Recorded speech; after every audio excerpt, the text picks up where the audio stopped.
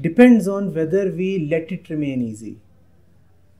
It is easy as breathing, as easy as picking this petal up, as easy as loving. But mankind has a way of complicating even the easiest. Is not love the most complicated thing that happens to a man?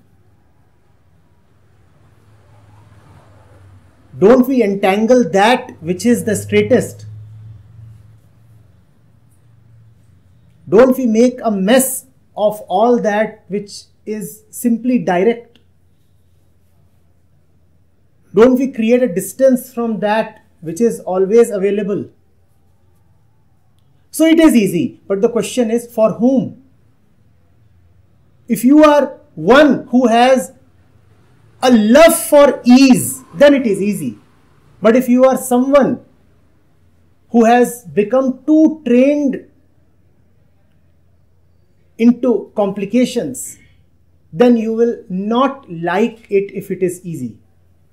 You see, if it is easy, it gives you nothing to boast about. You feel that you have achieved something only if you have a problem in front of you, only if you have a complication in front of you. Man loves problems. That is why man creates problems. Unless there are problems, how will you prove that you are somebody? When there is a problem and you have a sense of overcoming it, then not only overcome the problem, you also gain existence. You see, I am the one who did that and reached there. Easiness does not give you anything to take credit of. You go to someone and tell him, I have only done all that in life which is so easy. He will say, so, who are you?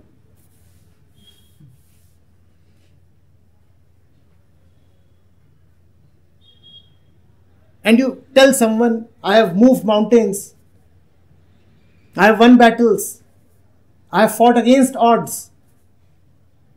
Even to breathe, I have learnt algorithms.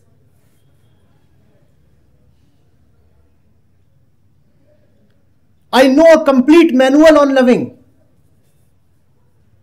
I have been taught how to sit.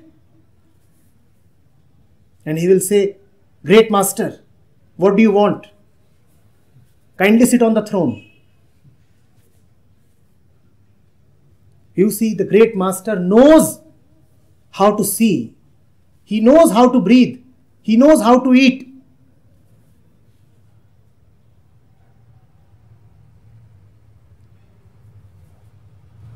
Easy is easy. But do you like the easy?